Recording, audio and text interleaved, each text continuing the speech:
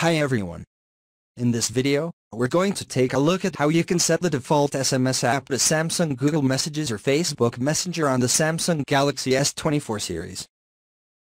First, go back to the home screen and open Settings.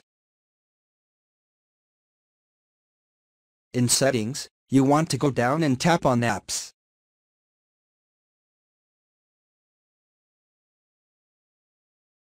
In Apps, tap on Choose Default Apps. And in Harem, we go down and tap on SMS apps. In the list, you can choose either to use Google Messages, or you can select Samsung Messages as the default text messages app. Or you can choose Facebook Messenger. So select one of the options available in the list. If video is helpful for you, please don't forget to share and subscribe my YouTube channel. Thanks for watching.